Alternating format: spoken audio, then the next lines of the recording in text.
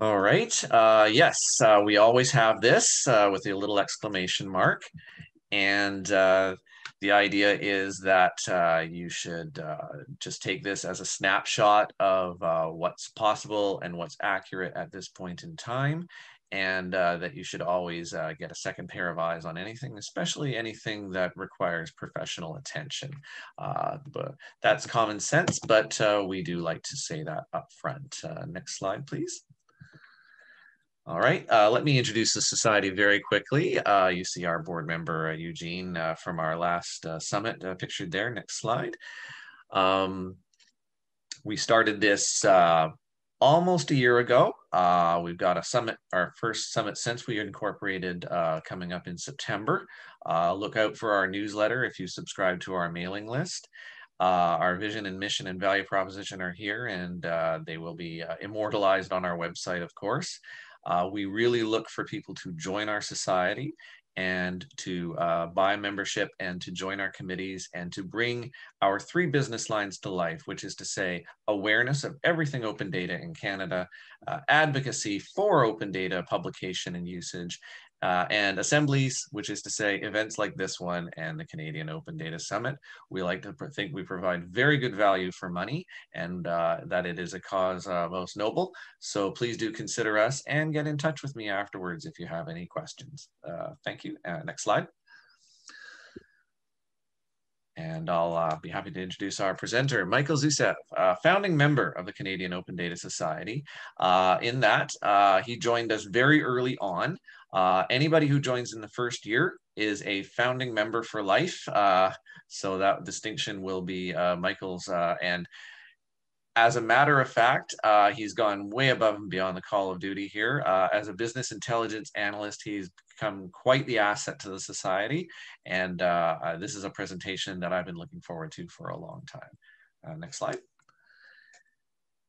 And Mike, you can take it away from here. Thank you. All right, thank you so much, Paul. I'm really excited to be here. I'm very passionate about open data and doing good stuff with data. I also think it's really important for our democracy that Canadians have an opportunity to be data literate and build these basic data skills. I think data can be a really powerful tool in our civic sphere, and I think it's important to spread that knowledge, and which I think can sometimes seem a little too technical or daunting.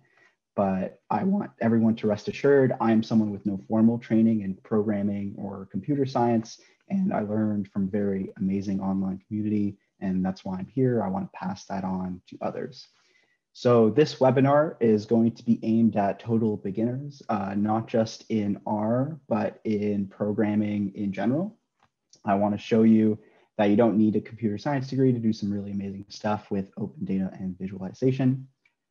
I'm going to split up this presentation up into roughly 2 parts. So the first part is going to describe what is R and its ecosystem. I'm going to introduce you to the concept of packages and introduce you to some really useful ones that we'll go through in detail. I am then going to introduce a data set that I've chosen to visualize for the second part of today's webinar, where I'll give you some hands-on demonstration of going from downloading an open data set from StatsCan, importing into R, cleaning it, and then visualizing it. So if you are comfortable, you can try and go ahead and follow along with me at that point, and I'll have some instructions on how you can use RStudio Cloud to do that. And I think those instructions were sent before this session, but if you haven't had a chance to take a look at that yet, no worries, you could just watch me. There's a lot here, and I'm going to be honest, I may not have a chance to get through everything planned today. I really hope I am, and I may be going a little too fast for beginners, but please do not fear. It takes a little bit of practice to understand some of these concepts, but like I said, you don't need an advanced degree in statistics to get started. There are a lot of great resources online to master the concepts I'll be introducing you today. So like I've said, I've provided some material before the session. I encourage everyone to take a look at this document either throughout the session or if you're comfortable sometime after the session. So my plan today is to cover just one data set, but I've also included 2 others in the material sent. where I do a lot more visualizations, and I include some more tips and tricks along the way. Especially if you're completely new, you don't have to master these skills at the end of the session, but instead my goal is that everyone feels like that with some practice, they can start analyzing and visualizing data using these free and amazing tools, and it's not as overwhelming as it may seem at first. If you have any questions, please feel free to post them in the chat. I'll monitor and answer questions when I feel like there's a good time. And if I miss someone, Paul will give me a little nudge. I'll also leave some time at the end for questions around the 10-ish minutes mark before 1. And I'm happy to answer questions after 1 until about 1:30-ish. And if you have questions after this presentation, just like Paul said, please email him and he'll gather questions and send them off to me. So the first thing I wanted to do was ask everyone in the chat if you're comfortable to kind of, say what level of R you're in, or programming, like beginner, intermediate, advanced, and maybe describe like in one sentence or something like why you're here. So I'd love to get a sense of like why people are interested in data visualization in R, and maybe I can, throughout the demonstration, I can specify or be specific from those polls. So yeah, whenever you're ready. But otherwise, let's get started. So why use R? So first of all, R is a programming language, but it's not just that. It does have an entire ecosystem of tools, and it's focused on statistics and machine learning, as well as graphing and plotting. So a majority of these tools are open source and are created by a very large community. And that community is continuously growing. So I have a link here that gives sort of like the, I suppose it's a rating percentage from this private company, but it gives like a good indication of how many people are using it throughout the time. And you can see that there's this huge spike around 2020. I suppose people were really interested in visualizing COVID at this time. But that's really interesting. I've referred to the idea of sort of tools in R up to now, but I'm going to switch my language up a bit. The tools in R are technically referred to as packages. So package is the quote unquote fundamental unit of shareable code. Package will bundle together various functions and documentations to provide our users with friendly and reliable code. So if you're, coming in with some kind of problem, for example, like how can I plot a bar graph? You typically don't, start from scratch trying to develop your own things. You typically go to the community and see like, oh, has someone else already figured this out? And it turns out when it comes to plotting, there's already a really great set of tools. And all you need to do is really like look at the instructions. So and packages are essentially why R is really great for beginners. And I see a lot of people in the comments like saying total noob, I'm a beginner too. So I'm really happy, because that's sort of the focus of this presentation. So packages are essentially why R is good for beginners. As beginners, we don't necessarily need to know anything about what our code is doing. We kind of just need to follow the instructions and examples that are available through the package documentation. So let's go into a few of the packages that we'll be using for the demonstration. So the first big sort of combination of packages is called the tidyverse. So I'll go to their website here. So the tidyverse is a collection of R packages designed for data science. They share an underlying philosophy, grammar, and data structure. And so when you use sort of one package in the tidyverse, you kind of get a sense of how the other packages work as well. So it's a really great place to start. And as you'll see, so these are some of the packages available. The first one I'd like to focus on is ggplot2. So ggplot2 is the package that we'll be using to plot our graphs. These are some other packages here. So for example, dplyr is the package that we'll be using to perform some data manipulation before we put the things in our graph. Each package has a set of documentation, and because the tidyverse is such a mature package, a lot of work has been done to create like simple steps for everyone to follow, including things like cheat sheets, for example. So if you ever kind of like forget how to do something, you can go into the documentation and see, how to do it. And you'll find that for every package in the tidyverse. So some of these are going to be covering today. Some of them I won't be, but they're really good to know in the future. I also want to cover some of these. So these are really like great packages for other things. And I'm going to tell you right now, I think there's 14,000 different packages. So I've included a list here of, if you ever get stuck on something and you think, there should be a package for it, there probably is. And this list organizes it by topic. So so this deck is going to be available to everyone at the end. So I suggest you kind of like scroll through and see what packages you're interested in doing and working with. So now that we have like a good idea about what packages we're going to use for data visualization, let's take a look at the data set we're going to unpack today. So it is called the New Housing Price Index. So I chose it because it's a little topical, but it's also a simple data set to start with. So let's first explore how StatsCan provides this data set to you. So we go into its StatsCan's page for this table, and we can see that StatsCan kind of gives you a slice of the data using their graphical interface, and we can kind of sort of select different slices.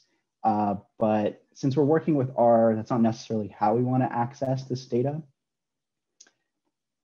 Instead of doing that, there's a download options here, and there's different download options. We're going to focus on this CSV, download the entire table, New Housing Price Index monthly.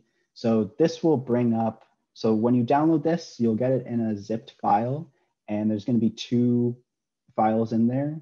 There's going to be one CSV that is the actual table, and another CSV is the metadata information. We're just going to focus on the actual table here. And if you ever kind of like want to know like what CSV is, it stands for comma separated value. And that just means that each value is separated by a comma, and then each row is a new line in this text. But if you're asking like, oh my gosh, how am I gonna make like a plot out of this? That's exactly what we're gonna use R for. And you'll see it's gonna be a lot easier. It's not this like huge complicated thing. So let's go back. So I've already downloaded the CSVs we need for this presentation. So we don't actually have to download anything right now. I also, before we go on into the actual demonstration, I wanted to show you like what the, what our final output is going to look like. So this is it. And I kind of just wanted to add to the disclaimer that Paul mentioned at the beginning. I claim no kind of conclusions about the graphs I show today. I'm not a subject matter expert in the methodology of the survey. So according to my understanding though, an index is a statistically weighted average. And in this case, it refers to prices of new homes. So basically they send out a survey to people involved in prices of housing, like people who just bought a house, or developers, and they answer the questions, and then StatsCan does a statistically weighted average depending on that survey. And then we get an index, which is like a good comparison across time of how expensive, like what the price of housing is. So we're going to start out. So this is the graph that we're going to create today from scratch. And it is a simple line graph. It's got date as its X value, the index as its Y value, and I'm using a theme to make it look nice.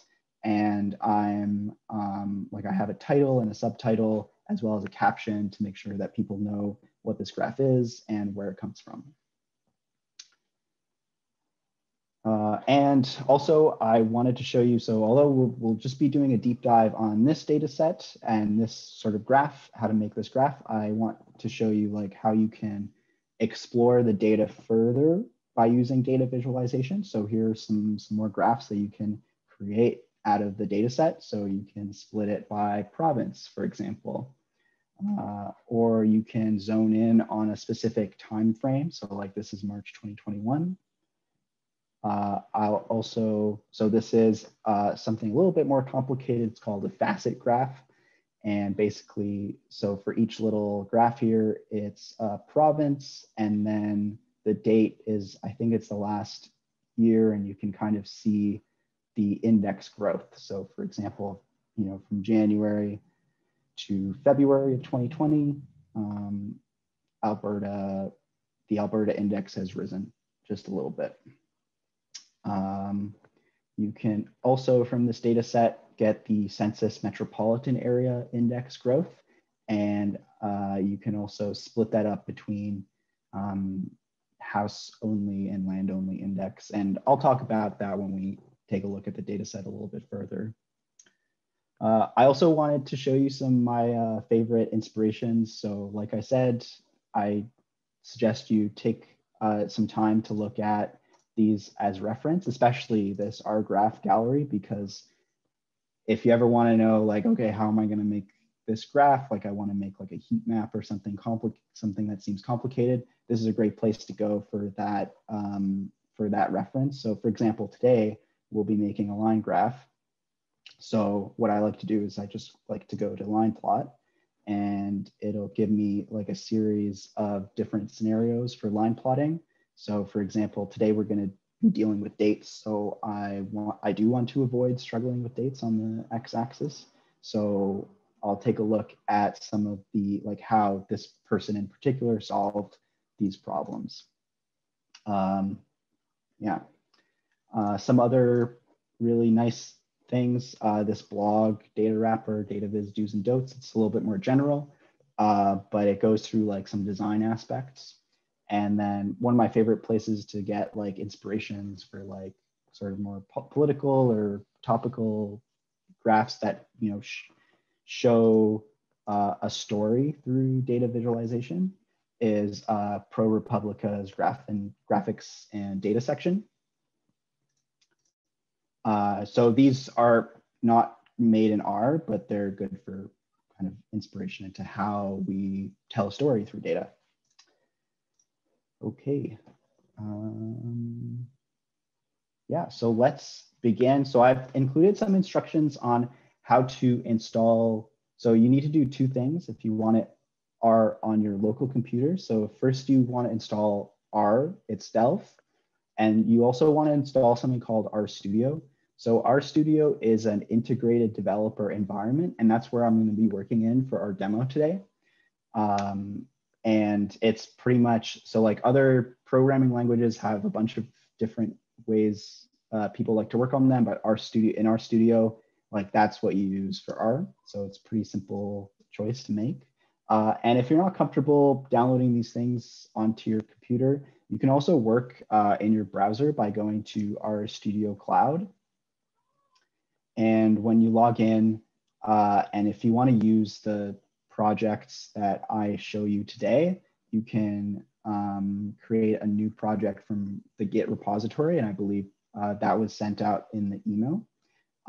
So you just have to put in that that URL and you'll be good to go. Otherwise, in the if you chat want, as well. yeah, in the chat as well. Thank you, Paul.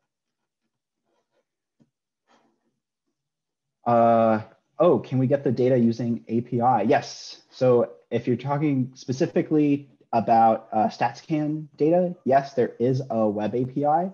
And in the material that I provided, I've created, so I have a little line of code that will download what StatsCan calls the all-cube metadata list, as well as a function that helps you download data if you have the product ID, which was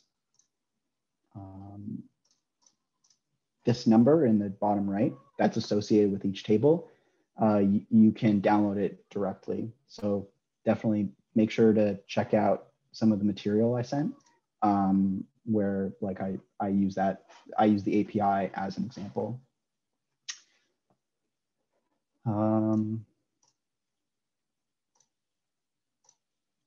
Yeah, and there's some more instructions on the deck, which will be sent out. So yeah, let's get right into it. So I'm actually going to close this and I'm going to go into my RStudio environment. So again, if you're comfortable, you can follow along with me, but if not, please just watch. This is recorded, so you can, when it's published, you can go back and watch this again. The best way I can describe the learning process for this type of thing is that it's like a series of hurdles, but once you get through each one, it kind of seems like obvious when you look back. So I'll tell you when like the next set of things is going to be complicated. I'll give you a warning, but I know that like after you kind of get familiar with these concepts, it's kind of like it seems obvious looking back. So when we open RStudio, we'll see a few different panes. So this pane is called the console. This is really where the magic happens. This is where R is going to be executed. And what that means is that it sends instructions to the computer, your computer does them, and then it prints out the result. In the bottom right over here, this is your file pane. Pretty simple. It's just like your file explorer. It'll list out the file in your current directory, which just means folder. The pane also has a few other tabs that are going to be really helpful for today. So the first one is plots. So this is where plots will show up when you call to them. And the other pane is help. And this is, so we're already on a help page here. This is where you can find documentation within your RStudio space very quickly. And I'll go through that in more detail a little later. In the top right, so this is getting a little bit more complicated. This is your environment pane. I'll leave it at that for now, but I will go through it in a bit. And okay, let's just get started. So when you print stuff here, like I said, your computer will kind of evaluate it and then print it out. So for example, if I just type in hello, computer says hello back. Pretty simple evaluation. I can do like simple arithmetic in the pane and it'll print it back.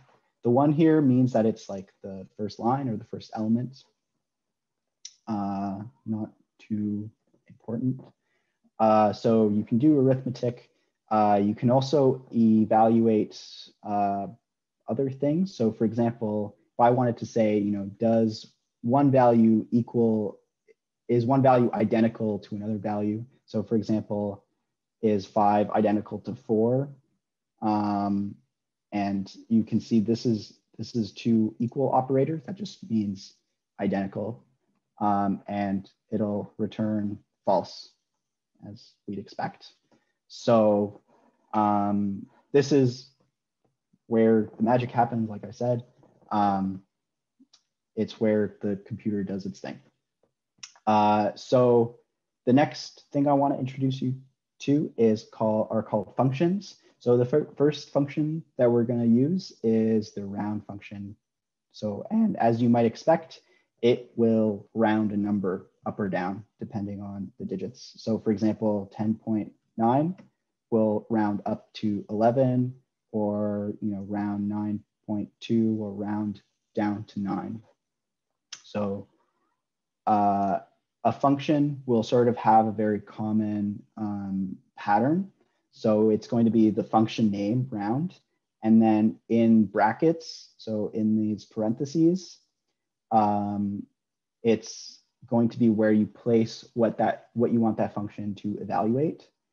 So in this case, it's a number. So let's see what 9.5 happens. So in this case of round, we're putting in one value, which is the number that we want to evaluate, and it's giving us back the rounded number. But in case we wanted to, let's say, specify the amount of digits, we know that the next, so you can see that, in fact, RStudio is helping us out here. It's telling us that the next argument is the digits argument, where we can specify those digits.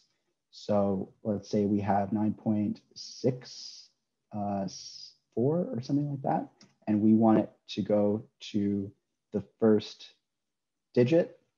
It's not going to round it to 10 anymore. It's going to round it to the first digit because we've specified that. So this may have been a little tedious, but essentially what's going to happen when we get to it is that we'll essentially just create a plot by calling the function. So we'll do something like this, where we call the function ggplot, which is going to make our plot. And then we put in some kind of arguments in here. We'll talk about what needs to be put in here to make a plot correctly. And then when we press enter, it's going to return a plot. Okay, so the next thing I wanted to explain is this global environment. So this is kind of like a next hurdle. So when we want to assign values to variables, for example, I want to assign the value 5 to a variable x, like so. We use something that's known as the assignment operator. In R, the assignment operator is this greater than dash symbol. So what we're telling R to do is assigning 5 to x. And now x becomes stored in memory with the value 5. And we can call on x and it will return 5. And R makes it simple to know what's in our environment, what's stored in our memory, with this environment pane. So we know here that the value is 5.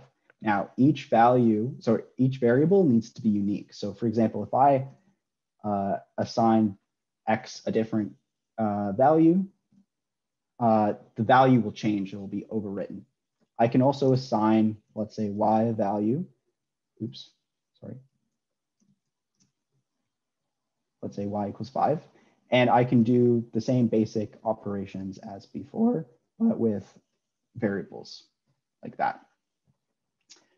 So the next big hurdle is, so we've all been doing this in a console, but we can easily lose our work in the console. So what we actually do want to do is do all our work in an R script. So we open it up, we press R script, and then before we do anything, I like to save. So I'm just going to save this R script. I'm going to call it presentation.r.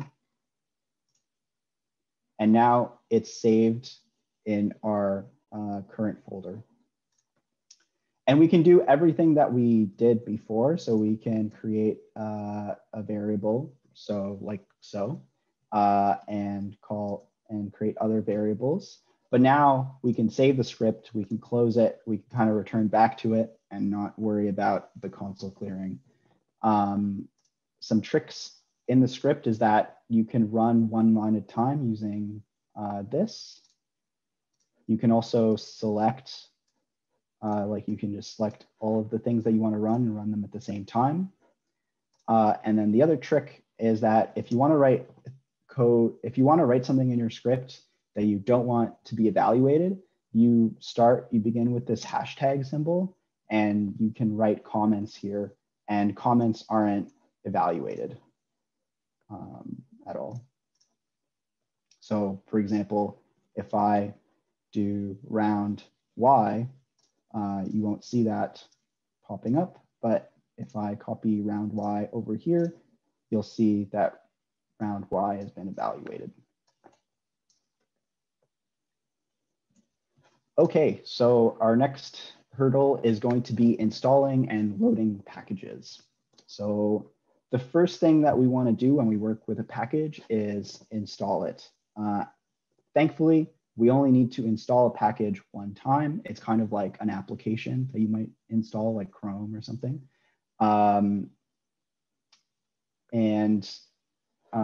But we do need to call to that package whenever we want to use a script. So for example, let's say I want to install the tidyverse. So first of all, let's go into the instructions that the tidyverse gives you, because they're really helpful in this case. So for example, install the package in the tidyverse by running install packages.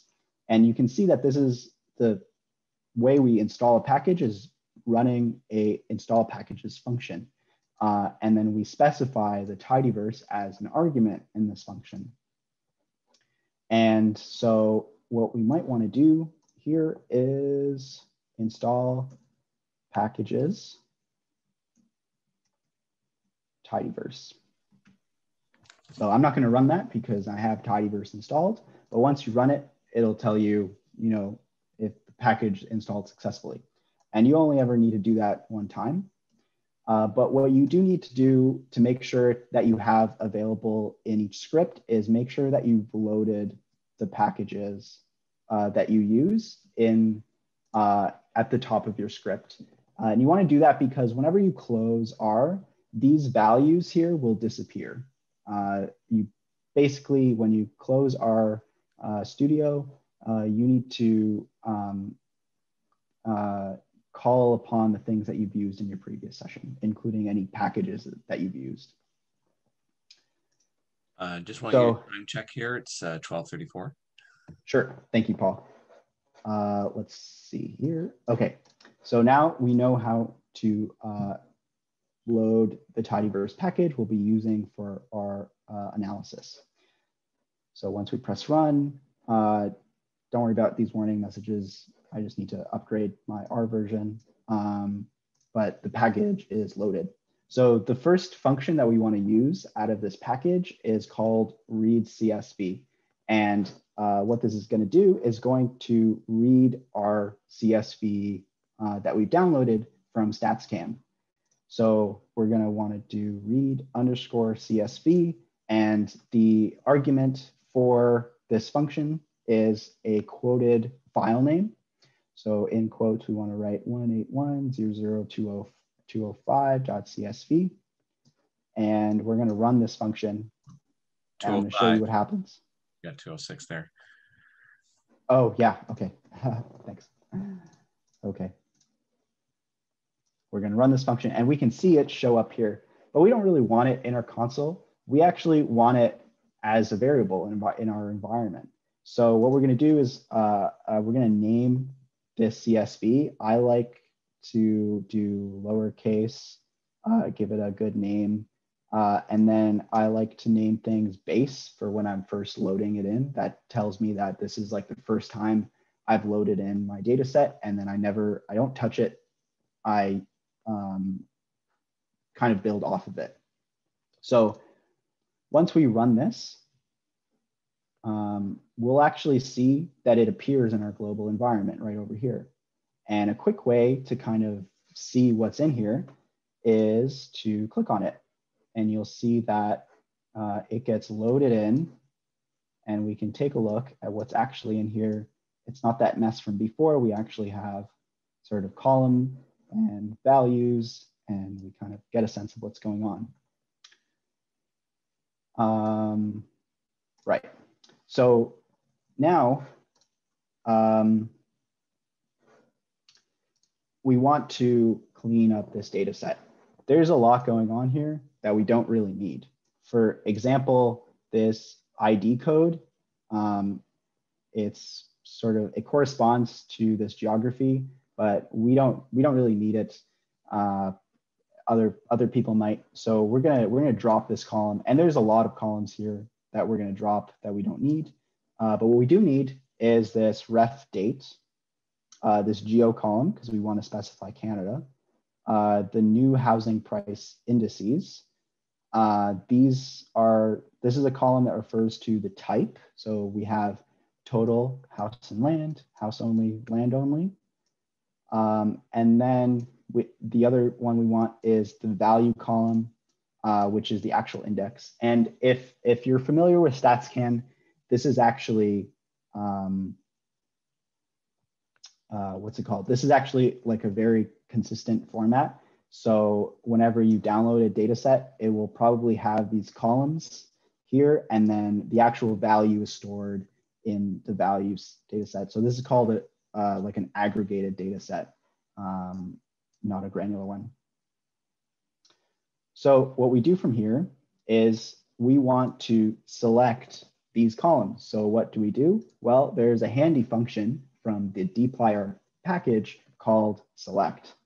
So let's create a new variable to store our new table in, and I'm going to call it housing prices select. So I usually take the name to be the same as what we've loaded, but then as a suffix, I'll say this is what I did at this stage.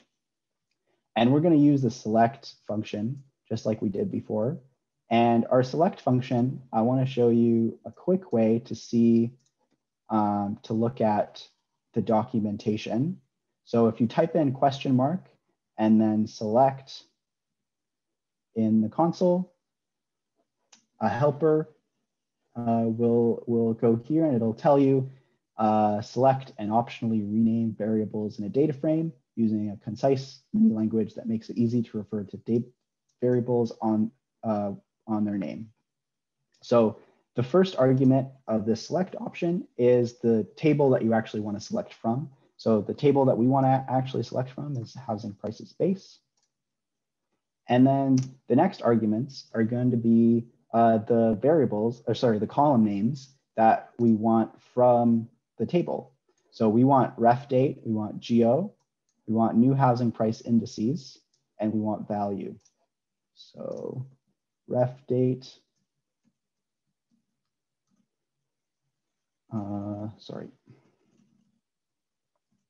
geo, and so R doesn't like spaces. In order to combat spaces, you have to do these things called a backtick. It's close to your escape key. So you do new housing price indices to refer to that column. And then value. So you can see that I've kind of gone pretty far to the right here. So our studio actually gives you a little indication of how much it recommends you go off to the right. So R doesn't care about white spaces, so you can put in as many carriage returns and spaces and tabs as you want. So to make this nice and concise, I'm just going to press enter here and make these align together so that I keep it nice and organized. And now when we run this function, we're going to see that our new table has the same amount of observations, but it's only 4 variables, which is exactly what we wanted. And that's great. So the next thing that we want to do is let's talk about data types. So this is the next big hurdle. So if we select this little arrow icon here, we can see each column with the column name, and then we can see what data type it is. So ref date is a character, geo is a character, new housing price index is a character, and value is a number. And that's great. We want value to be a number, and we want new housing price indices to be a character because it's just a bunch of letters and strings. We want geo to be a character for the same reason. And, but we don't want ref date to be a character because there's actually a data type in R called date. We want to transform ref date into something more useful. Ooh, I can see that I'm running out of time. So we want to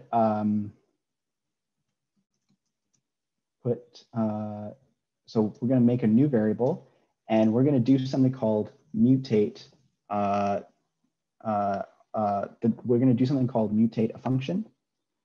Sorry, we're going to use the function mutate to change our date column into a column with the data type date. Ooh, it's a mouthful. All right, so this is the next one. And let's call upon our helper function here to see just exactly what this mutate function does.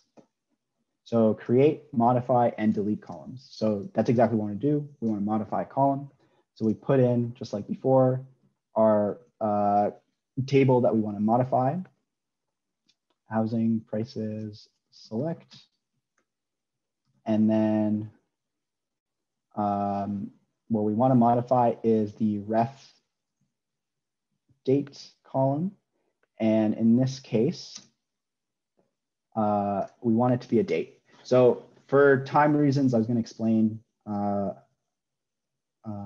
what's it called? I was going to explain how to, what this means, but unfortunately I'm running out of time. So I'm going to just go through it. And then if I have time at the end, I'll explain if anyone has questions on it. So we're going to change this date variable into an actual variable with the date type.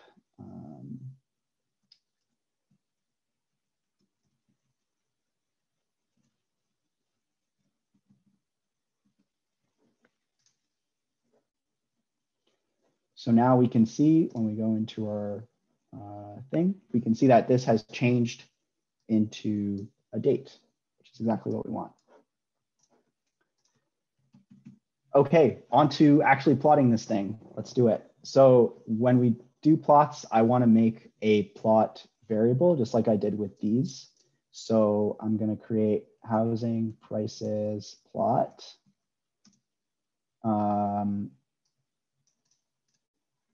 And sorry, there's actually one more thing I forgot to mention. We need to filter, because if we take a look at, let's go back to date here. We see that we have a bunch of geographies here. So not only do we have Canada, but we also have provinces and we also have CMAs, so census metropolitan areas. And then in new housing price index, we kind of just care about total house and land.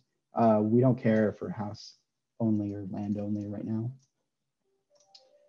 So what we want to do is filter these values to just be Canada and total. And so just like I said, there's a function for that. So the function is filter. And we're going to take our table that we want to filter. And we want to filter for geo. So we want it to, and in this case, we don't use equals because we're not assigning it. Rather, we use the identity assignment operator, the identity operator, and we go Canada. And then we do the same thing for new housing price indices. So again, we need to use the backtick. I'm just going to copy and paste.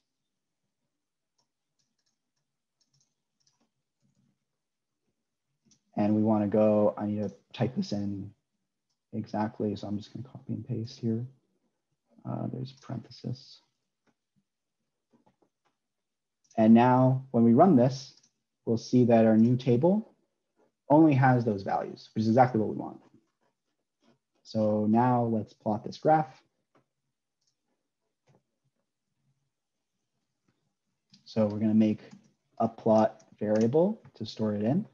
And then, like I said before, we're going to call on to ggplot. So ggplot accepts data. So our data set that we want to use is this one, right? Oops, right here.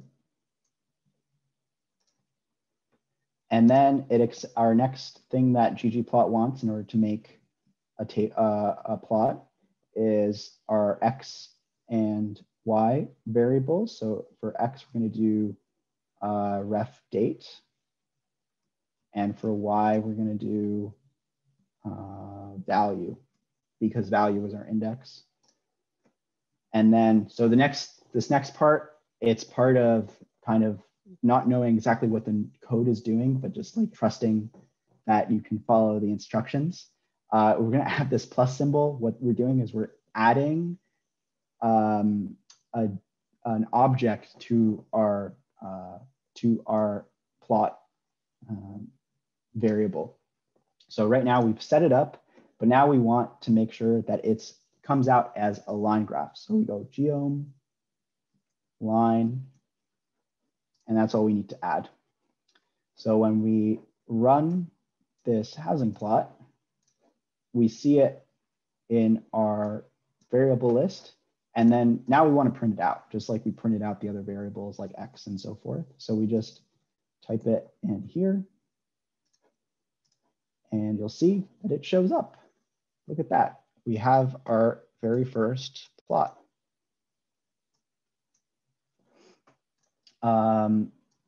Yeah. So what I'm going to do right now is I'm going to scroll through some of the questions.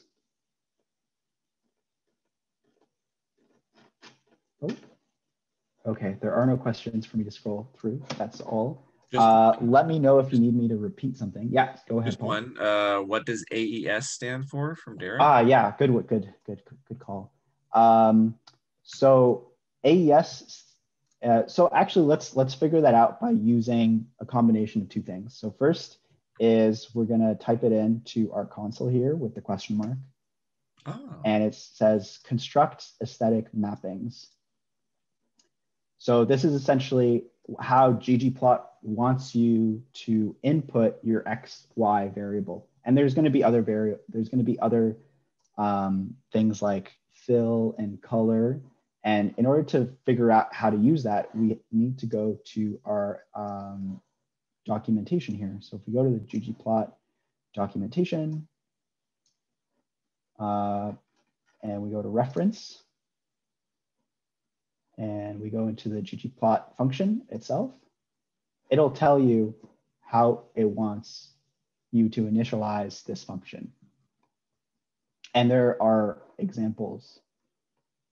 So this is pretty much exactly what we did. So we call ggplot, we have our table name, then we call our aesthetic mapping, and that's the x-axis mapping, that's the y-axis mapping, and then they've added a geom point, which is like a scatter plot, and then another geom point, which they've done to qualify. So like those are the red geom points here, and they are associated with mean. So it was a great question because it got us to look through the documentation. And that's essentially what you'll be doing as you create your graphs, is looking through like documentation and seeing other people's examples, and then writing your own code.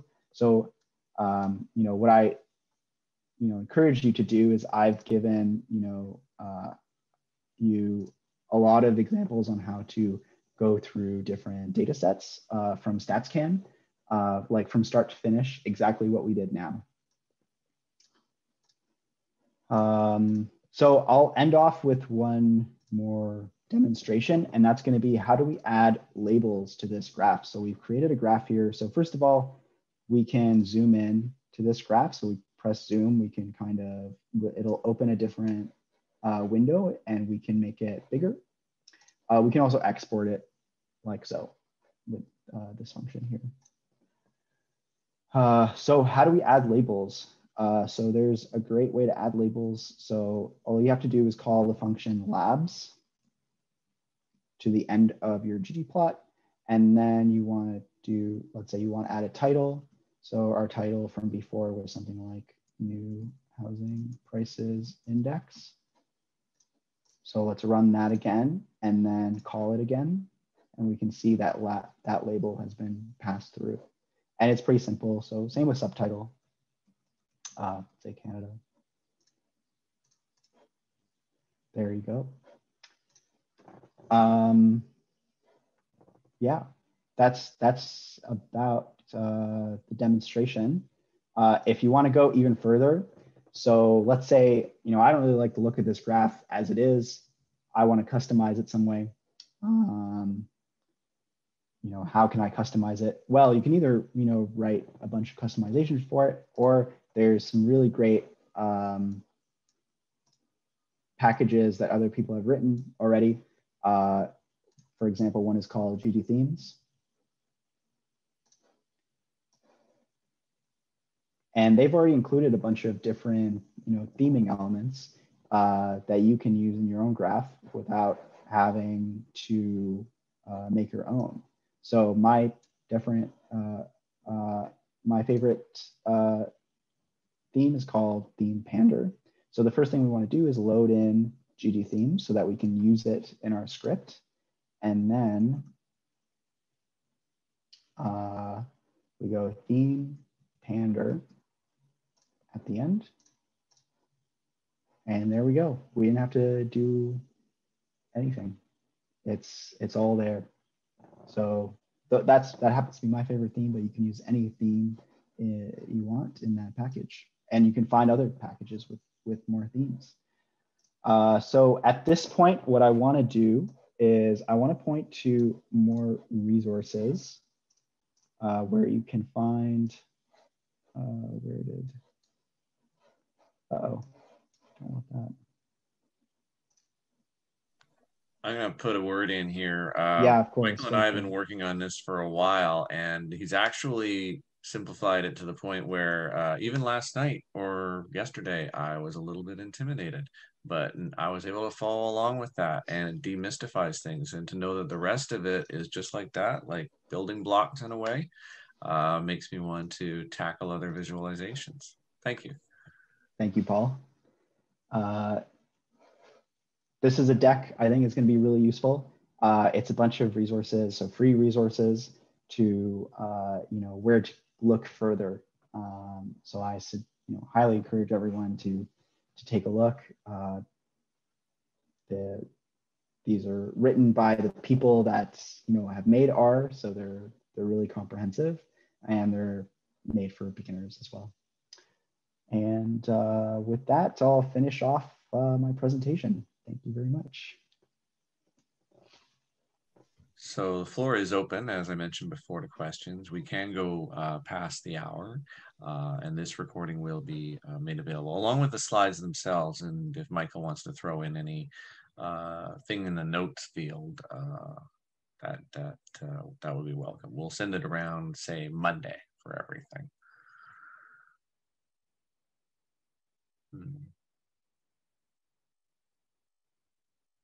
One of the best things about this, I think, is that it's free.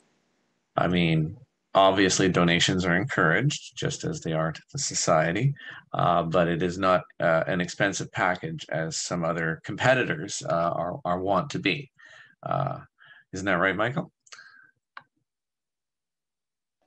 Oh. That's correct. And sorry, not only is it free, but because there's such a large community, there's always different packages going out.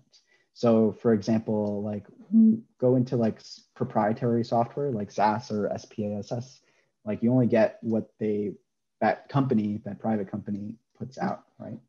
But with R, there's a lot more, and people are constantly adding stuff, which is great. I like to think that getting some fluency or facility with R and being able to demonstrate it in just the manner that was demonstrated today would be more than enough to qualify one for some of the more entry-level data science or data analysis jobs. You just get going on it. There are many tutorials on YouTube I found with a cursory search even. And I like to think that we'll be able to do more with this in the future. Show, like if we are doing our own visualizations at the society, we can show our steps, so to speak, and then people can mix and match and take them. Any questions from anybody at this point?